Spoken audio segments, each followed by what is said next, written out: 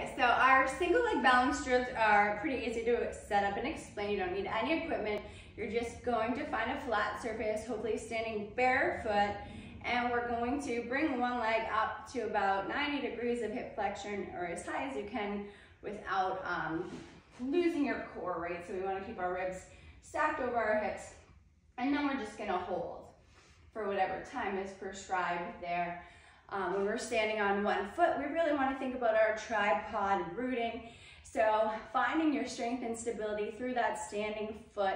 We're going to push down through the pad on your foot right below your big toe, and also the pad on your foot right below your baby toe. And that third part of the tripod will be your heel. So the two pads, and then your heel is going to make that tripod stance. And then we're going to bring our arch up and try not to curl our toes. Try to keep your toes splayed as much as you can for your stability there.